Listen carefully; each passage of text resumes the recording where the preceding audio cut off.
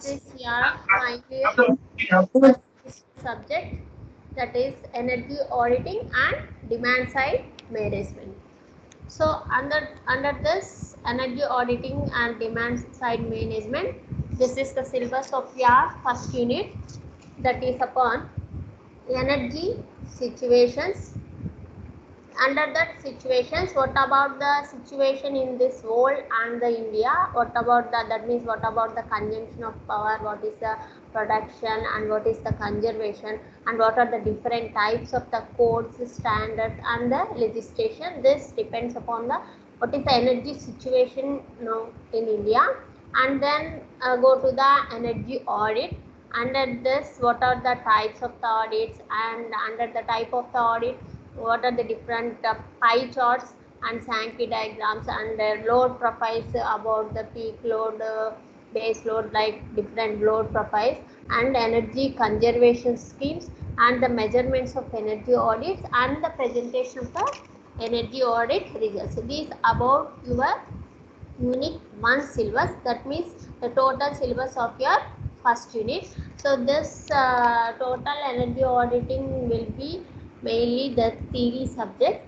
So in this, when you go about the introduction, so what is the main situation of your India is generally we know that the major input for the economic development of any country, so one is the energy. So energy is the major input of the development of country.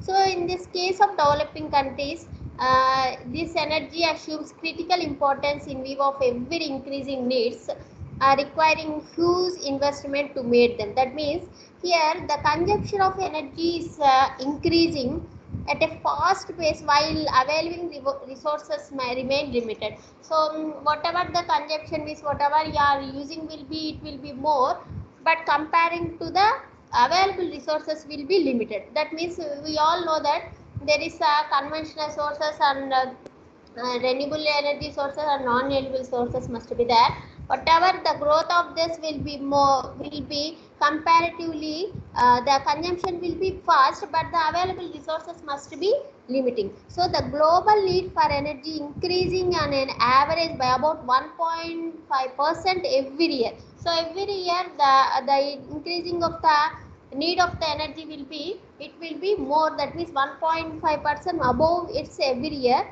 So out of the total amount of the primary energy, around 80% come from the fossil fuels, and the current this fossil fuels will be particularly oil is sustainable in the long time. That means here whatever you observe that the energy is the major input. From that, the major input of the energy, the energy is increasing, the consumption of the energy is increasing very fast, while available sources must be remaining. So that means the whatever the available sources, the amount of energy is out of the total amount of primary energy, around 80% comes to the fossil fuels. So the current consumption of the fossil fuels, particularly that means oil, is not sustainable in the long term. So this energy consumption has a significant impact on our natural environment.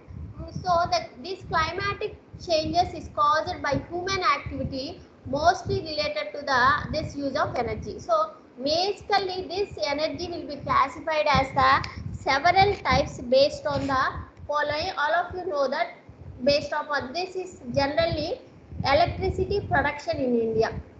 General, how much of the electricity from 1985 onwards, how much of the electricity will be produced from, it will be, the graph will be from 2012, 1985 to 2000, how much of the electricity will be produced in the India.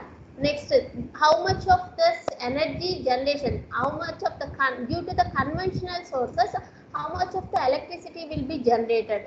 So from 2009 to 10, 10 to 11, 11 to 12, 12 to the up to 19, how much of the conventional sources will be generated due to the electricity generation due to the conventional sources. There is a conventional sources and non-conventional sources must be there. That means renewable and non-renewable sources must be there. So due to the sources, how much of the energy will be consumed, and Basically, this energy will be classified as the several types. So based upon this, primary energy and the secondary energy, and commercial and non-commercial energy, renewable and non-renewable energy sources. So this whatever going to the primary and the secondary energy sources, this primary energy refers to all types of energy extracted or captured directly from natural sources. That means this primary energy can be further divided into two distinct values. That means there are renewable and non-renewable. What is renewable? Renewables are solar, wind, geothermal, tidal, and biomass must be. When you take the non-renewable sources, that is fossil fuels, crude oils, coal, natural gas, and the nuclear, this must be some non-renewable sources must be there. So this primary will be subclassified as the renewable and non-renewable sources. So this primary energy contains all fuels generally expressed in terms of ton of oils, and is based on the following conservation factor. So these primary sources are mostly converted in industrial utilities into secondary energy sources. For example, when you take oil or gas and coal, whatever, it will be converted into steam and the electricity. So primary energy can also be used directly. Some energy sources have a non-energy uses as well. So for example, when you take the coal and gas can be used as a feedstock in a fertilizer plants. Primary energy, this primary energy is transferred energy conversion process to more convenient forms of energy such as electricity, steam. These forms of energy are also called as secondary. When you take this as diagram, here the extraction and the treatment, gas well, coal mine, crude oil well, and uranium. So whatever the processing must be there.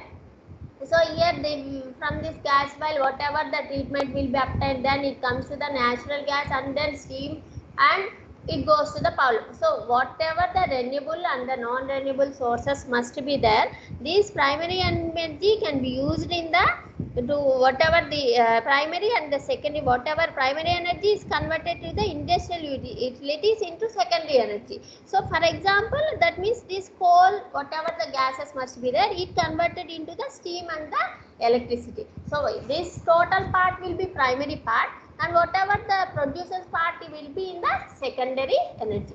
So the primary energy which gives, that means the renewable and non-renewable, whatever it may be. So sources must be there. This will be converted in the form of the secondary. There is the steam and the producer. So under this part, the primary and the secondary, whatever the sources must be there, that will be primary, and whatever the energy you have to coming out, that will be in the part of the secondary energy. And then what about the commercial and non-commercial energies? Generally, so when you take that generally available in the market for a definite price will be commercial energy. That means if when what the method of energy production is, whether it is from fossil fuels, nuclear, or renewable sources, any form of energy used for the commercial purpose consisting of the commercial energy. So it will be in the form of some price. When you find available in the market some with some of the price, then it is called as the commercial point of commercial energy. So that means the most important form of commercial energy are some electricity, coal, petroleum products, or natural gases. This energy forms basis upon industrial, agriculture, transport, and it will be developed in the modern world also. So here the industrialized countries, commercial fuels are predominated sources of energy, not only for industrial use but also for many household uses. That means for example, electricity point of view, coal point of view, natural, we have to, these are must be taken as a commercial energy. That means whatever the energy will be available with the form of the price, then it is called as a commercial energy. And another thing is non-commercial energy. So non-commercial energy is the any kind of energy which is sourced with a community as of surrounding area, that means which are not normally traded in the commercial market, that is called as non-commercial energy. That means non-commercial sources are like that firewood, cattle dung, agriculture waste, or this traditionally gathered or used mostly in the rural households. Those are called traditional fuels. So this non-commercial energy is ignored to the compiling of energy statics.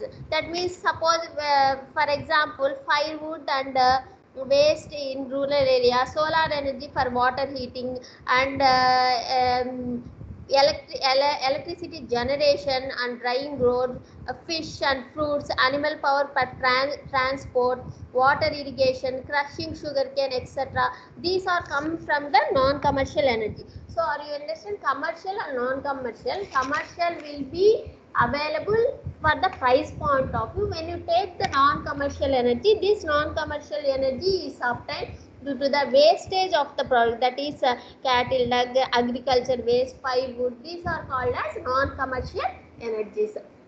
And then goes to, we all know that is the renewable energy sources and the non-renewable energy sources. So renewable energy sources, whatever is there, that is the solar energy, biomass energy, wind energy, these are nothing but the renewable energy. When you taken in the form of the coal, nuclear, fossil fuels, these are comes to the non-renewable energy. So renewable and the non-renewable energy sources must be there. So in the renewable energy sources, the energy obtained by natural sources which are essentially inexhaustible. That means renewable sources including wind, solar, geothermal, these are energy, tidal, hydro. These most features renewable energy will be harnessed without releasing of the harmful pollutions. This renewable energy will not be release any harmful pollutions. We all know that. What about the solar, what about the biomass, what about the wind, these are must be renewable. When it goes to the non-renewable energy sources, this is the natural resources which cannot be produced, grown or replenished or used on a scale which can be sustained in a consumption rate. These resources often exist in a fixed amount or are consumed much faster than nature can create them. That means these natural resources such as coal, oil and natural gas will be taken as the non-renewable sources. So renewable sources must be, it is the non-polluted sources. It will be comes to the in the form of the solar or wind, whatever it may be. Due to the renewable point of view, it will become that is renewable. Non-renewable sources must be there due to the it is in the direct matter. That means we does not use any kind of heating process like that. It will becomes like so when you take the solar, it will becomes direct radiation. From that radiation you have to convert it the heat energy in the form of the electric energy, like that you have to convert. But non-renewable sources, from that some coal, when you have to heat that, boil that coal, and then we get the steam, and from that steam you get the electricity. Like that, the difference of this renewable and non-renewable sources. So these are the three methods. One is the primary energy and the secondary energy sources. And the primary energy sources, there are the whatever the resources must be in the primary point of view, that from that primary will be refers we have extracted and captured will be in the energy will be coming from that is called as the secondary energy. And the commercial and non-commercial sources, commercial sources will be available with definite price. And when you take the non-commercial sources, it is the kind of the, that means wastage of the products will be nothing but the non-commercial energy sources, like the renewable and the non-renewable sources. When you take the renewable energy sources are we get the direct heating, direct electricity, that is nothing but the renewable. When there is some fossil fuels, then you get it called as the non-renewable sources. So these upon the what is the different types of the energy sources must be there. Next, going to this, there is the global primary energy reservoirs and commercial energy reservoirs. That means we all know that coal, oil, gas, hydro, thermal, whatever the energy resources must be there, these are called as global primary energy resources. So what about the coal, hydroelectricity, renewable energy, natural gas, nuclear, oil? These are the total installed power generation, what a capacity of the sources. When you take this, when you source of the coal, what is the utility capacity, and what is the percentage of this? When you take the hydro, how much of utility capacity? Like that renewable energy sources, how much? Like that natural, nuclear, oil, how much of the utility capacity, how much of the percentage you have to total installed power generation capacity must be there. So like that we have to show, like see that